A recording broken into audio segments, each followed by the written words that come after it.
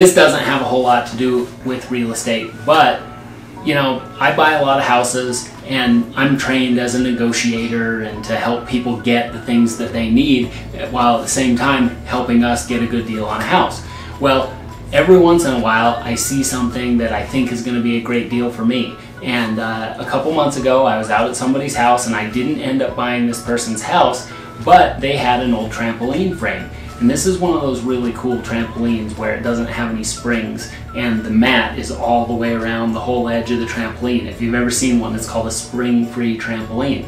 And they range anywhere from like $1,500 to like $2,500 depending on how big and what model you get. Well, I asked them, what would you like if I was able to buy that trampoline from you?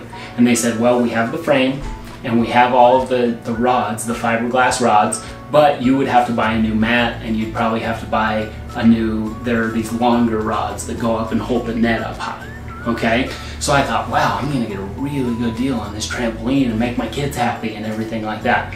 So we talked about what they wanted and they told me they would sell me the trampoline frame and the basketball hoop for $100. And I said, well, I don't need the basketball hoop, I have one of those at home already, so how much for just the frame? And they said $80. And I thought, wow, I'd be happy to give you $80. And inside I felt like, wow, I'm gonna get a great deal on this trampoline, right? Well, I found out later on that the mat on the trampoline is like $450. And then those rods that I had to buy were only, I think they were $25 each, but I needed 12 of them. So $25 times 12, that's another $300. And then, of course, it's hard to set up because you have to stretch those rods into place and get it all tied all the way around. So all in all, I bought a trampoline for my kids, but I think I paid about 3 times as much as I would have if I had just gone down the store and bought a normal trampoline.